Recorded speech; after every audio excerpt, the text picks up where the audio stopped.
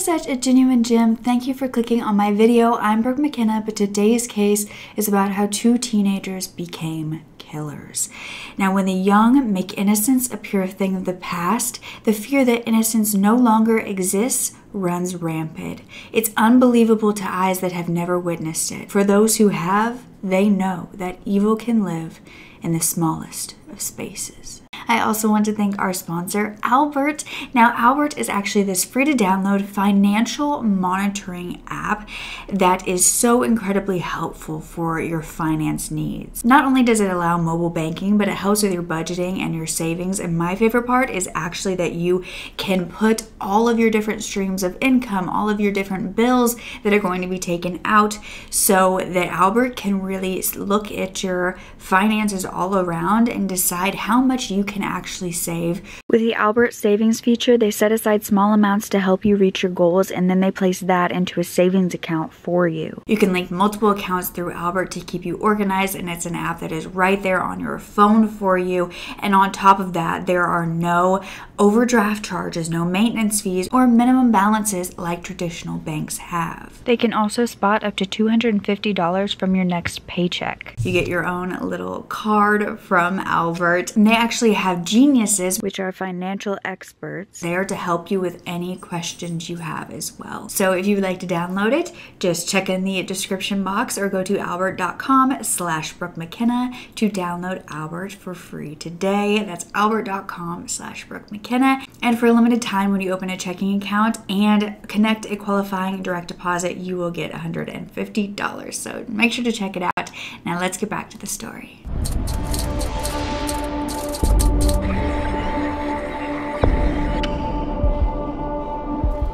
So it was 2001 in New Hampshire, and Half and Suzanne Zantop were a married couple living in Etna. This was not far from Hanover. Now, they were 62 and 55 years old, and they had been married for 31 years with two now grown children who were Veronica and Mariana. They had actually met while studying at Stanford University, where they realized they had both been born in Germany and both knew German, English, Spanish, and French. Now, Half was actually going for his PhD in geology, while Suzanne was getting her master's in political science. After they graduated, they decided they wanted to go on to get a job in the same place to be closer together, and the two of them actually became professors at Dartmouth College, where they made a name for themselves in what they were teaching, and they were very well respected. Half was a professor of geology and earth sciences. He loved to take his students out on field trips, and he was very lively. A lot of people said that even in boring meetings, he would have this lively wit about him that made meetings survivable. And the same with his teaching. And with Suzanne, she taught and was the chair of the German department, as well as a feminist who fought for that in her free time. And she was the graduate director of the Comparative Literature MA program. And on top of that, she also authored and edited several books. They were widely respected as a couple and as individuals and as teachers. They were well known, and they loved their positions and what they did for these kids. And at home, they were devoted parents. Even after the kids, grew up and kind of moved out on their own, the couple wasn't only known for their teachings, but also their welcoming home and treating these students like they were their own children.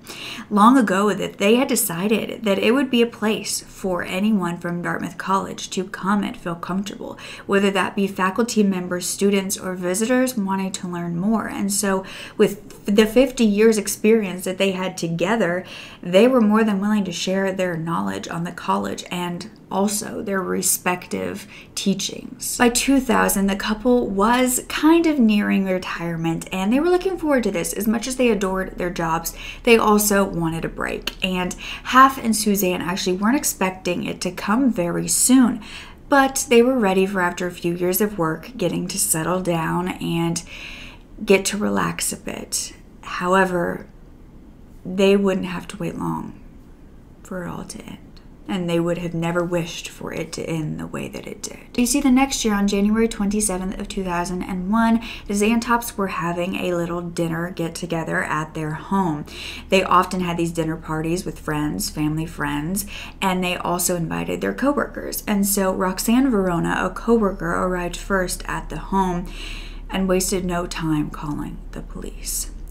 With the door unlocked, she had seen what no human should have to. And the news of these two beloved professors' deaths came like a tsunami to this college town. Even the local officers of Etna believed that this was a joke when it was coming over the radio because it was so absurd. Etna was so small and so comfortable. And Half and Suzanne's deaths would have been saddening enough. But the fact that it was a murder was even more horrific to comprehend. The rumors circled, blasting that Half and Suzanne were lying in their own blood in the study, and that's when the gossip got nasty. While the media was scrambling for updates on the case, the small town neighbors were trying to come up with a reason why they would have been murdered, and so they began to say that Half was having an affair on Suzanne, and that the other woman had murdered them both in a crime of passion after finding out. Yet no one who actually knew them believed that Half would ever do this. He was a devoted husband who would do nothing of the sorts. However, they had no idea that actually the investigators were theorizing a murder-suicide. Investigators were keeping this investigation relatively quiet due to the amount of coverage it was getting because of the connection to the Ivy League college. Students and parents alike from that school were anxious that these college kids shouldn't be near campus, and faculty was wondering if they were actually the next target. Meanwhile, investigators had found the couple in the study, with Half lying on his right side with his head on the bottom shelf of the bookcase, and Suzanne was lying near the entrance. Now, the entire room was a mess, with a table actually collapsed between them and a desk chair on its side. Trash can was overturned, a rug was moved off the floor, and papers were everywhere. There was also 2 chairs sat upright at a desk, as though a conversation was being had at that table. But the rest of the house appeared to be in normal condition, and in the kitchen, it appeared as though someone had been in the middle of cooking a meal. Amongst the chaos, though, there was a telephone book, but it was open to the page of the T's. Now, from there, investigators didn't know if they actually found that number or had to go online to further search, and so they woke up the desktop that was in the study area, and when they moved the mouse and the screen came alive, it did display a search engine for names and addresses. However, whoever had been searching had cleared the evidence of what they searched for. Crime scene investigators were able to locate a fingerprint, a footprint that was bloody, and 2 knife sheaths that were from 9 to 10 inches with black straps, and one of them had a triangular design on it, but the knives were not inside. Now, autopsies revealed that Half and Suzanne had been stabbed to death.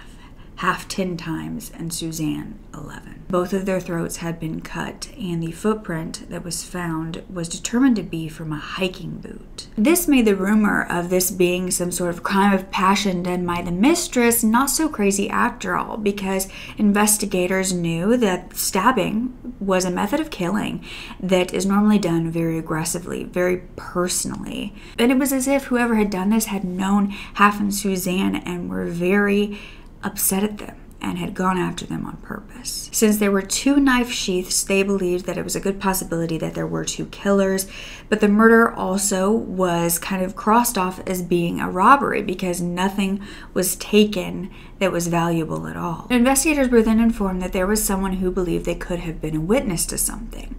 They spoke to investigators and claimed that they had seen a man speeding out of the couple's driveway in a green Volvo station wagon. And this was before, of course, they were found dead the day before. And the description that was given was that he was a thin white man in his 20s with no facial hair. And this was one of the only tips that had been given the entire investigation. Now, from this small, close-knit town, no one appeared to know much, but everyone wanted to know everything. The New Hampshire State Police were sent to the small team of Hanover police who were working in this crime scene in Etna. Airports, taxis, buses, and every mode of transportation that could be traced were looked into for the day of the murders in case the killers tried to flee. And that's when they came across a young man who was on campus, and he had actually gotten a taxi that very night to go home. The driver claimed to have dropped him off at the Manchester airport, but this boy appeared to have no connection to the Xantops. However, investigators wanted to speak with him just in case, and they got him on the phone, and he said he had to go home for a family emergency. Now, with no evidence really to connect him, they did leave him there and let him be. Those who had something against the Xantops were a very small pool. In fact, it was pretty much no one. But those who knew them, that was an entirely different chaos that needed to be gone through, and the staff at the Dartmouth College needed to be questioned, as well as all the students and all of their possible connections to Half and Suzanne and why they would want to kill them. And so it was going to be a handful. Now, eventually a student did come forward to say that she had witnessed Half being yelled at by a student only a few days before they were murdered. She said that this male student was in his earth science class, and after class he stopped to talk to Half and began yelling at him over what appeared to be his schoolwork, but she was unaware of what was actually talked about. The student was also speaking Spanish, which made it even harder, but Half did know Spanish, as I told you before. The student was brought in for questioning, and after investigators were talking to him for a while, he informed them that he did have a collection of knives. And so he had admitted to this, and then they noticed that he also had a cut on his forehead. And this was a wound that could have been made by victims who were being killed. Well, this student claimed that he was only half joking when he was arguing with Half, and that in Spanish it maybe sounded more argumentative than anything. And so they started looking more into his alibi, and unfortunately this checked out. So they were back to square one. They were continuing to get tips from the college saying that there were suspicious people lurking around. There was a car with an out-of-state license plate that was in the area, but nothing was leading to a killer or a motive. Until the staff who worked with Half came forward to say that Half had gotten a promotion. Now, he had gotten the job over another man. And while a promotion or a job doesn't usually lead to murder, it was speculated that that is what could have happened in this case. Investigators found that this man actually lived in another part of the country, but had come to Hanover for all of the interviews and had been there at the time of the murders and had gone home since. So they decided to fly all the way out there and question him. They were also searching his vehicle, and in the trunk they found what appeared to be blood. They sent this in for testing though, and it was not. This was another dead end. 20 days after the murders, on February 16th, a search warrant, an arrest warrant, was actually filed. And this brought no calmness, no peace to the community, because the photo they were staring at of the men who were going to be arrested were not men. They were two teenage boys. This was 17-year-old Robert Tulloch and 16-year-old Jimmy Parker. Teenagers with seemingly no connection to the Xantops, who actually lived 20 minutes away in Vermont with their families. They weren't college students, they weren't faculty members, they had no connection to anyone, and they weren't friends or family either. Investigators had no idea what the motive could be at this point. These boys were considered armed and dangerous, and the entire country was asked to be on the lookout for them. 2 days later, though, Robert's mother's car was actually found abandoned at a truck stop in Massachusetts, which was 2 hours from Hanover. The next day, investigators were informed that the killers had somehow made it to Indiana. Now, a truck driver had actually picked them up as hitchhikers wanting to go to California, and when he asked over the radio, "Is there anybody who can take them further to California?" somebody answered and said, "Hey, meet me at this one truck stop and I can give them a ride." That is when a police officer who had pretended to be the truck driver got out and questioned them. before arresting them. They were sent back to Hanover by private jet, and although this was huge news to this small town, this search was not easy for investigators. It had all started with the sheaths for the knives that they had found at the crime scene. They knew that they were very unique, so they could find some way to trace it back to the seller, and that would lead them to the owners. The knives were actually knives that were used by military and police, but they had found that it could also be bought online, and this led them to 5,000 different people to look into. The FBI profiler was then on the case, as well as the whole FBI crew, and that is when he realized, by talking to other people, that Half was one who always carried his wallet. He was never anywhere without it. And that's when they realized Half's wallet actually wasn't anywhere on him or in the home. It could have been stolen, and this put a whole wrench in the entire investigation, because before they said the motive couldn't be robbery, and now it could. Then one of those 5,000 leads about the knives was a hit, and 2 of these same knives that would be used with these sheaths were bought by a Jimmy Parker in Vermont. So investigators rushed to this address to find that Jimmy was only 16 years old, and that was his parents' house. But Jimmy was actually there at that point, and he was talking to the investigators, where he said he had bought them for him and a friend because they went rock climbing and they thought that it would help them, but when they came, they were actually too big and bulky, so they sold them. Jimmy was taken to the police station at this point, while his friend Robert, who he had said had also been the other one that would get the knife, was questioned as well at his home. And Robert had the same exact story when they got there.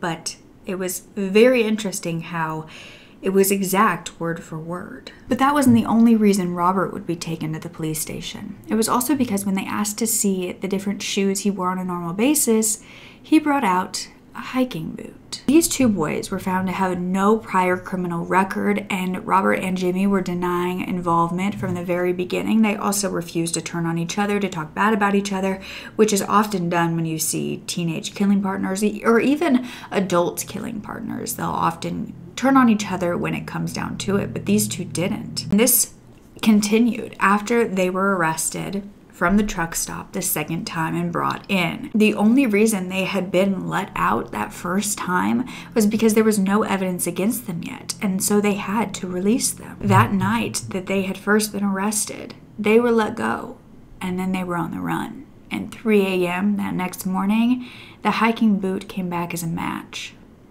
Robert's did, to the footprint at the home of the murders. That morning, investigators went to arrest them at their homes, where they found they were actually gone, and they had left notes for their parents saying that they were at the other's house, but they had completely disappeared. And they also had Robert's mother's car, which was a silver 1987 Audi, and she had no idea about any of this. After a search of their rooms, the murder weapons were actually found, with blood on them, and with help from the truck drivers and the witnesses saying that these boys were traveling from truck to truck and going by Sam and Tyler while hitchhiking, they were finally caught. With no more information being given by Jimmy and Robert, they needed one of them to crack. So they went after the youngest, 16-year-old Jimmy, and they began to tell him that they would get him a plea deal if he would confess and testify against Robert. They said that he would actually only get second-degree murder and being an accomplice. And so that's when Jimmy talked. Both boys were from decent families in Vermont as far as anybody could tell. They got good grades. Robert's family were actually in the furniture business, and his mother was a nurse, and it's said to be a very gentle mother. And Robert was actually the president of his school council. Jimmy was known to be this funny, artistic boy who would play guitar, act in plays, and his family was actually building houses in the area, as well as the town's public picnic shelter. They were always together. They were either playing outdoors or they were on the debate team, and nothing seemed out of the ordinary with them until this. Jimmy began talking about how they were always bored, that there was nothing to do in this town, and that 6 months before the murders, they had gone to 4 homes, planning to talk their way in and get their ATM cards, their pins, and kill them, but they ended up not being able to go through with it. You know, Jimmy was saying they didn't want to go to college. They wanted more to life, and they were originally going to be Navy SEALs to get out of Vermont, but decided that they didn't want to have to do any of the training. So instead, they were going to train themselves to become killers. With this talent, they planned to kill and rob enough people to make it to Australia. Jimmy claimed that he didn't want to kill, he only wanted to make the money, and that Robert was actually planning to kill his own dog for practice, but Jimmy told him not to. A year prior, Jimmy said there was another instance where Robert saw an elderly couple and wanted to knock them out and kill them with rocks, but he didn't. And every time they broke into a home, no one was actually home until Half and Suzanne. Jimmy continued talking, and it was very obvious to investigators that these two were under the delusion that they could simply kill and continue on with their lives with all this money they could get, and they could end up going to this island where no one would be able to find them. They actually wanted to go to an island because they wanted to have spears and learn how to hunt and develop primitive instincts. They also admired Hitler for being able to manipulate people, and they had the idea to eventually replace their bodies with machines to continue living forever. They believed they were smarter than everyone and that they could be hired assassins in their lives. These boys really did not have a grasp on reality, and that was very clear. As far as the Xantops, though, Jimmy said they were chosen that day just because their home looked expensive. They were walking around and they made it to their home, and they approached the door saying that they were students conducting a research paper. It was actually an environmental study, which was just up Half's alley. And of course, like I said, they invited everybody in, especially when it had something to do with school. And so Half let them in like he always did, and he was more than happy to talk to them. Jimmy said that he actually started to have second thoughts because they were very nice. Half sat them down at this table interview style while the teens asked him questions and pretend to be writing these down for the interview. Half then took out his wallet to actually give them a card of someone who he thought could help them, and that is when Robert was said to lose it. He saw the money and he got out his knife. He began cutting Half in the face, and that is when Suzanne, who was in the kitchen, came running at Half's screams, and that is when Robert told Jimmy to slit her throat. But Jimmy said that he only regretted getting caught and only getting to leave there with $340. That he decided killing people wasn't the way to get money, and that they were naive. They didn't think that they would be caught, and they had actually realized that they left the knife sheaths and they had tried to go back, but the cops were already at the home. Not only did the bloody footprint match Robert's shoe, but the knives and the blood on the knives also matched Half and Suzanne. Jimmy's fingerprint matched the fingerprint found at the crime scene as well, and the green station wagon that witnesses saw at the home was actually Jimmy's mother's car, that they had gone there to basically look over the place, to stake out before the kill. Inside that car, they actually found a matching blood stain to Suzanne. While awaiting trial, both boys had to continue their high school education, and at this point, Robert wanted to plead insanity, but ultimately pled guilty to first-degree murder. Jimmy did testify against him while crying in the courtroom and apologizing to the family, but Robert sat emotionless, hearing everything. And this was even as the Xantops' daughter, Veronica, told the court about her parents, and that Half's name actually translated from German to the word help, and that he was someone who had really helped the community. He was generous, and he was kind, and he was open, and that he lived up to his name. But also that his kindness was what made this crime possible, and so that was one of the greatest violations of all. Robert was sentenced to life in prison without the possibility of parole, and then Jimmy pled guilty to second-degree murder and actually said to the Xantops' daughter Veronica, "There's not much I can say, I'm just really sorry." He was then sentenced to 25 years to life with the possibility of parole in 16. Jimmy's mother did say that she hopes that the Xantops' daughter will find peace in their hearts and forgiveness. While those 16 years passed with Jimmy being in jail, he then wanted to be released. He had gotten a master's degree in jail. He had been a model prisoner, and that is when many in the community spoke up and said he had already received a lighter sentence. He shouldn't be able to get out sooner now. Now he's asking for a sentence suspension. His attorney writing, Jim knows that the anguish his actions caused the Zantop's daughters, family, and friends is immeasurable, citing his age at the time of the crime and his behavior in prison, saying he earned a master's degree, is involved in art, theater, music, and coaching sports.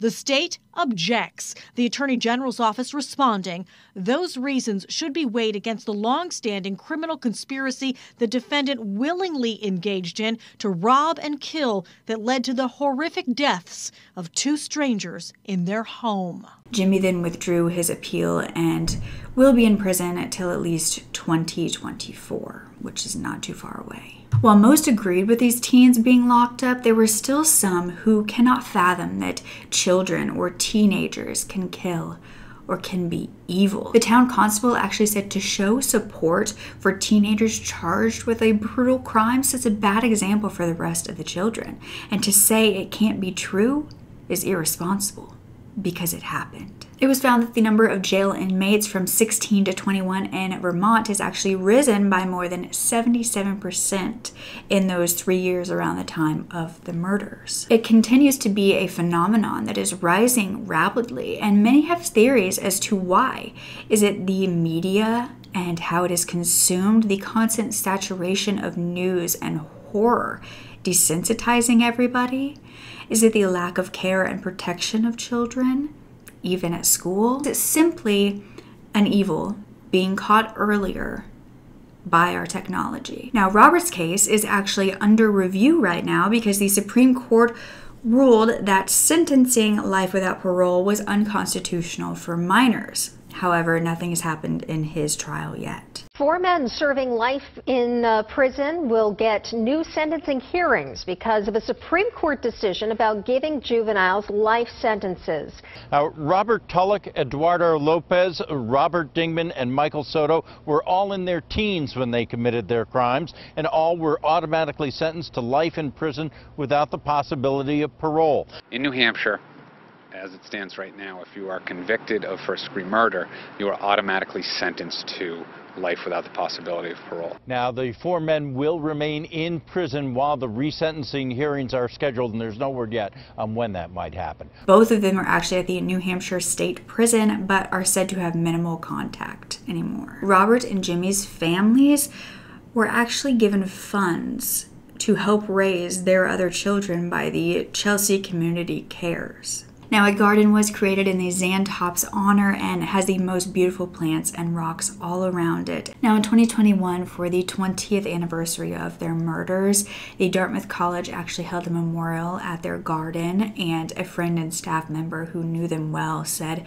"Together they were just magical people. Those of us who remained continue to celebrate the community that they really, in many ways, started and nurtured. It was important to them that we carry it on, and they made that clear."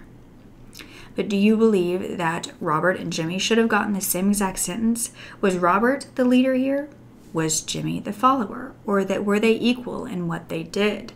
Would Jimmy really have said no to another murder with Robert? Or was that just what he said when they were caught? Why do you believe children are becoming criminals a lot more rapidly, it appears?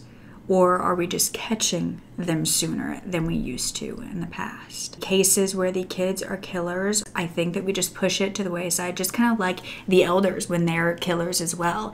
It's something that we think of as innocence, and innocence can be very manipulating. So if you don't know, I've actually done a ton of these type of videos where it's the kids who kill, teens who kill, and I will put the playlist down below if you would like to catch up on those. But don't ever forget to speak up. Your voice is powerful enough, and I love you to absolute pieces. Okay, bye.